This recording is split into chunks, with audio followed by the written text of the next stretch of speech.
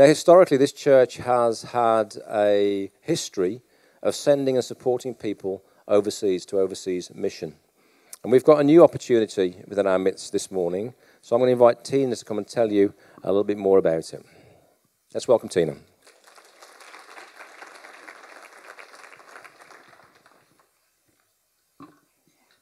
Hello everyone, hope you're all well. Since I was 10, I'm 21 now, I've always had the dream to become a missionary. I've always had the passion to travel to all sorts of different countries over the world to tell people about Jesus. But although I knew what was in my heart, I had no idea what it was going to look like or how it was going to pan out. All I knew was that a seed had been planted, but it was yet to grow and flourish. Last year, I went away to Northern Ireland to do an internship with a Causeway Coast Vineyard Church. I spent 10 months working for them voluntarily. I basically did anything they asked me to. I helped to organise conferences, learnt lots about worship and production, worked in the offices every day, and alongside all of that, I also did a course called Encounter School of Mission. It was here that I learnt to share my faith with people that I'd never met before. I offered to pray for them and sometimes gave them a word from God if I felt like I had one for them, and I'd never done that before, so it was good practice. Our team went out onto the streets of Coleraine every week, and I really grew my faith as I saw God work in other people's lives too. I'd never really done anything like that again, either before I moved, so it was quite terrifying, but an amazing experience. This then culminated with me going on a mission trip to Norway of March this year as a part of my course, and again I got to speak in 3 different churches and also got to minister to people that I'd never met before. It felt really emotional being there, and it felt like the seed had been planted and was starting to grow as a part of my dream I'd had as a child, and I just felt so blessed by God as I knew he was starting that work in me. As my time in Northern Ireland came to an end, I knew that there was something more for me. I had originally thought I would stay on for another year. I thought that before I even moved there, and I wasn't budging. But it turns out that was not in God's plan, and I quickly learnt that. I was really confused as I didn't know what was next, where I was going to go, but I just had to trust that God did have a plan, and I had to trust that he knew better than I did. I just couldn't shake that strong sense off my heart, though, that I was called to go overseas to meet new people, help them and tell them about Jesus. Obviously, my mum and dad were praying about it too, as I definitely couldn't do it on my own. And then one day, my mum actually called me and asked me if I'd considered going on the Logos Hope ship. And I had no idea what that was, but my mum and dad both felt like they had a picture from God that they wanted to give to me, and that I was to pray about it as well. So I was looking it up on their website and started to get really excited about what I was seeing.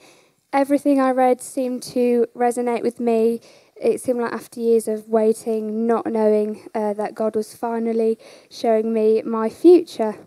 After praying and sensing God's leading, I began a very long application process and multiple interviews from April to June this year, right to the end of my Northern Ireland journey. And then finally, 2 days before I left Northern Ireland to come home, they called me to say that although it normally takes weeks to process their final decision, as all my information has to go through the main team in Germany, they wanted me to know straight away that I had been selected to join the ship.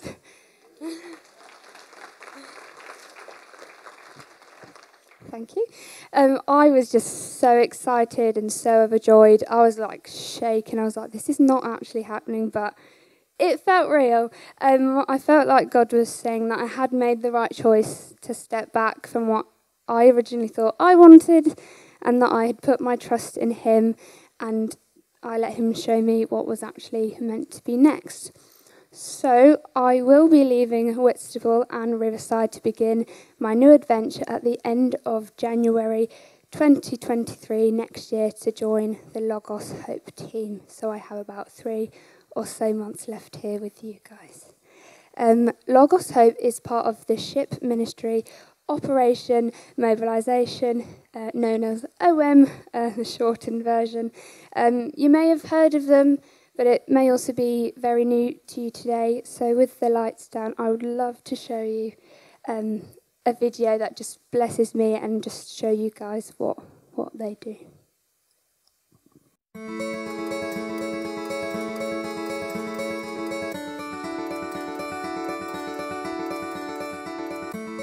OM Ships International is a non-denominational Christian organization dedicated to bringing knowledge, help, and hope to the people of the world.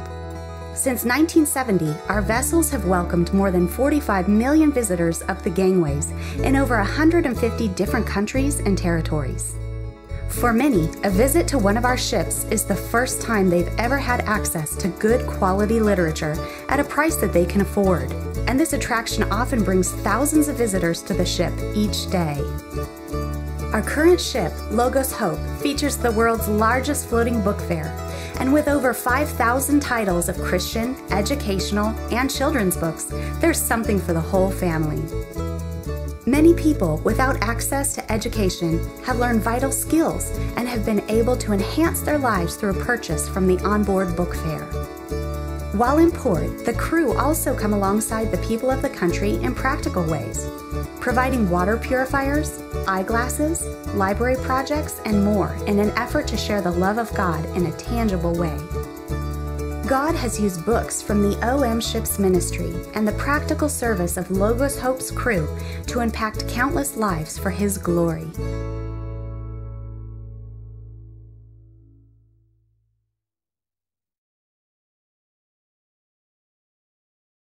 Oh, well, I always get emotional when I watch those because it's just incredible what they do. So this is the ship I will actually be living on.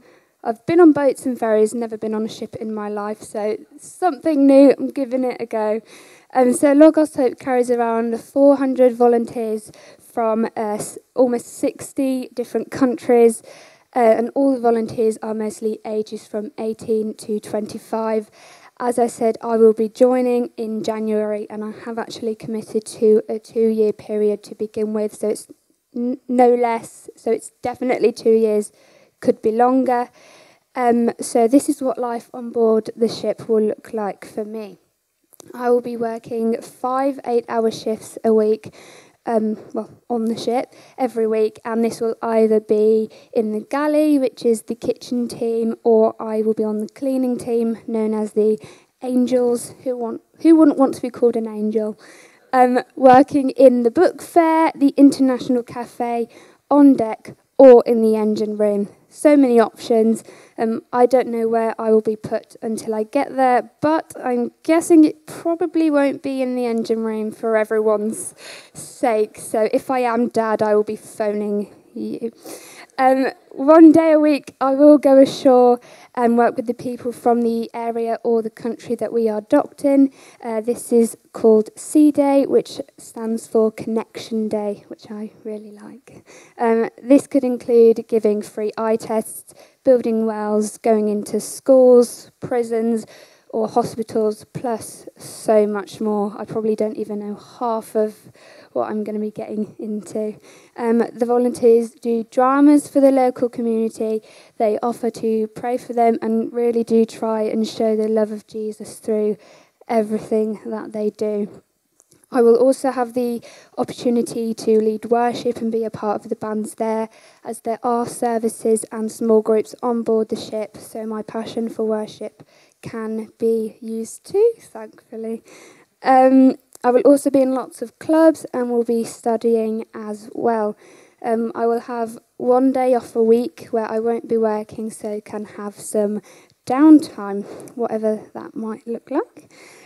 Everyone who's on board the ship, from the volunteers to the families who have chosen to live on there, right through to the captain, has to raise their own support, and no one gets a wage. I'm currently working to raise money for all the things that I need to pay before I go, like for all the vaccinations I need, a couple of months sponsorship up front, all my training costs, the airfare to get me to wherever the ship is at the end of January, and I also want to put enough away as well so I can contribute to my own sponsorship every month too. I have been asked to raise £900 a month, and I know that sounds a lot. I almost fell off my chair in my interview when I was told. But just to put into context, last year's cohort had to find £600 a month, but with the cost of living and the fuel prices getting higher now, they've had to increase it to £900 just to keep the ship viable.